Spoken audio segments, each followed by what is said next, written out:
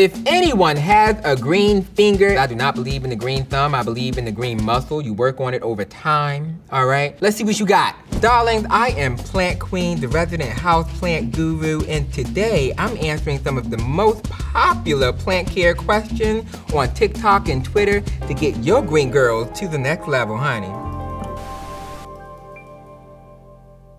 Let's get into it. What's the deal with misting plants? Is this how I should water? No. No.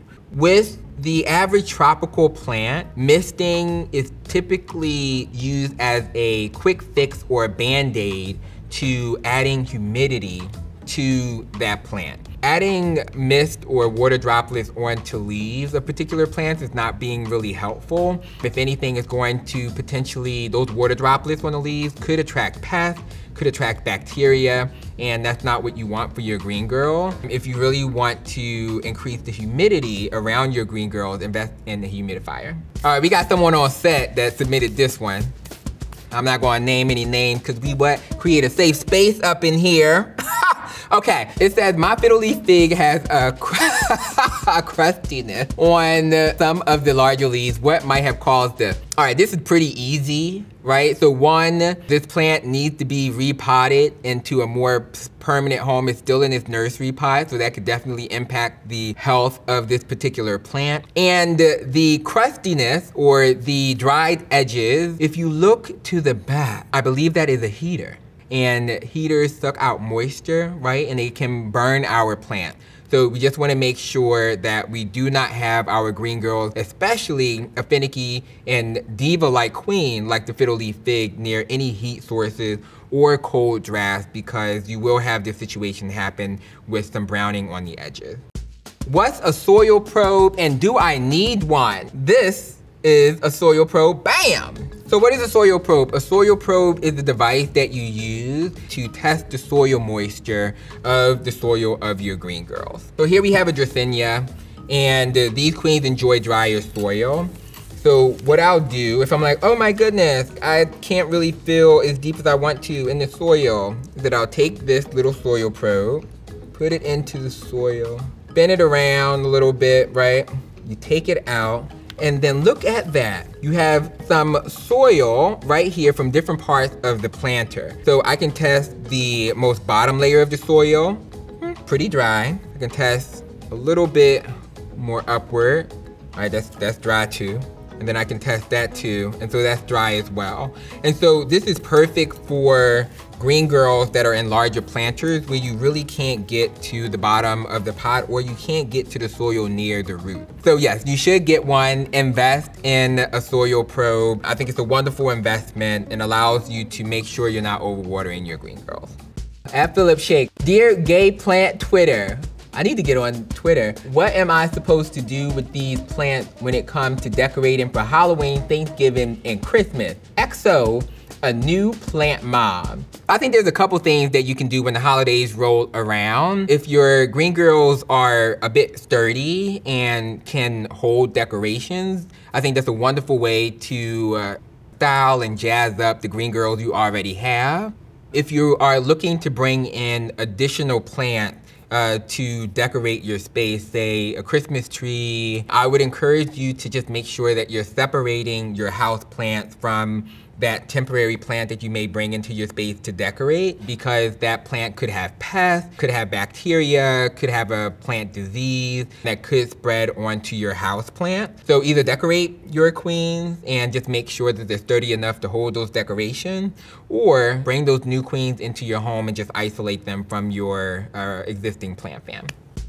All right, that's Sloppy Joey. Literally every leaf from my ficus tree fell off when I moved it into a new room. Is it dead? LOL. And I'm assuming that the ficus tree may be the fiddle leaf fig, but in general, ficus trees are very, very moody. So with the fiddle leaf fig, in my experience, when you're moving that queen about and into new environments, she's going to experience transplant shock, right? So transplant shock is when you change the environment, the temperature, the humidity level, the sunlight condition of a particular plant, and they go into a state of shock. Probably enjoyed or may have enjoyed the spot she was really in, and now since you moved her, she's like, I don't know what to expect, and this is new conditions, and so she's going through a state of shock and losing all her leaves. What you can do is try to nurse this green girl back to life. I would reduce the amount of water. I would try to put her in a sunny spot, but not too much direct light, and she may begin to sprout. I had a Ficus umbellata, which is like a newer cousin of the fiddle leaf fig, and she had one leaf.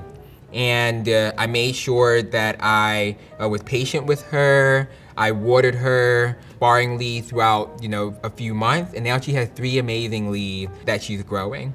So don't give up hope, Sloppy Joey. Give that queen some time to readjust to that particular spot, and she may come back to life. But if she doesn't, practice grace and forgiveness as a plant parent. Plant parent struggles are a real thing. And then if anything, you learn something new, and now you can do better next time. All right, SC-Bus Local Love. Meet Venus and Serena. Love the names. I'm deciding between separate pots or combining. Sisters should stay together, right? This is lovely. It looks like there are 2 Marble Queen pothos. When you're, taking, your green girls from a nursery pot to a more permanent home, that's the perfect excuse to combine your green girls together. One thing that I enjoy doing, so I'll typically buy 2 of the same plant if the price is right. And I'll place them at different parts of my apartment to see how well they do in different conditions. Or if you already know the place that you want to put this green girl, I would just put them together, place them in that spot, and then just let them grow into their lushness. Next question. Someone told me putting coffee grinds on top of the soil acts as a natural fertilizer. Is that true? It's tricky when it comes to using natural fertilizers, especially if you're using like tea leaves, banana peels, coffee grinds, or eggshells, because those natural organic materials are typically rich in very particular nutrients. Now, the thing to be mindful of when it comes to the nutrients that our green girls love, there's 3 main nutrients. NPK, nitrogen, phosphorus, and potassium. And so while coffee grinds are rich in nitrogen, you also want to make sure that your green girl is getting potassium and phosphorus. And so I found it easier to sometimes use synthetic fertilizers that has all 3 of those nutrients so that I can ensure that my green girl is getting all the nutrients she needs instead of 1 or 2. But if you have the time, you can go ahead and create your own little recipe, but it's just gonna take a little bit more intentionality to make sure that your green girl is getting all the nutrients she needs to grow and thrive. At Very Small Feet. Hi, at Very Small Feet. Plant people. Can anyone recommend a plant app? Hashtag plants, hashtag app, hashtag plant health. So I actually don't really use a lot of plant apps. If anything, I'm using the plant app to identify a green girl that I don't know. I've done this when I'm in a park and I'm like, I wanna know what kind of tree this is, and I'll take a picture of the leaf with the app. So more of like an identifying kind of assistant. When it comes to taking care of particular plants, I think there's a little bit more involvement. You have to know your space, you have to know your own behaviors as a plant parent, you have to do inspections, look at the roots, look at the leaf, and sometimes you just can't do that with an app. So yeah, I encourage if folks want to invest in the plant app to assist, but don't have it be the end-all be-all for caring for your plants. The one I use to identify plants is Picture This. And so I would just like take a picture of a plant. Let's see what, I just want to see how accurate these things are. So this, let's see what they say. Okay, it was right, okay. This is the leaf of a traveler's palm.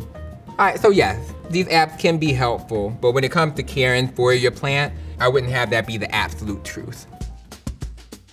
Hey Plant Talk, I need help identifying this pest. They look like spider mites, but they're bright red and there's no webbing. I have never seen these before in my life. Leafy Diva, I feel your pain. Woo. So honestly, it looks like spider mites. This doesn't look that bad. I would actually try to do a neem oil treatment. Got it, oh, look at that. She's a football player. Okay, hold on y'all. I think this neem oil for your hair. So So neem oil is a wonderful natural pesticide that you may want to utilize when you are treating your green girls for any pest or maybe taking some preventative measure. You do want to make sure that the neem oil you get is actually for a plant. So I would douse her with some neem oil, and you probably have to do that maybe every week or every 2 weeks. Just make sure that you don't have these leaves that are doused in whatever chemical that you're using or a pesticide that you're using.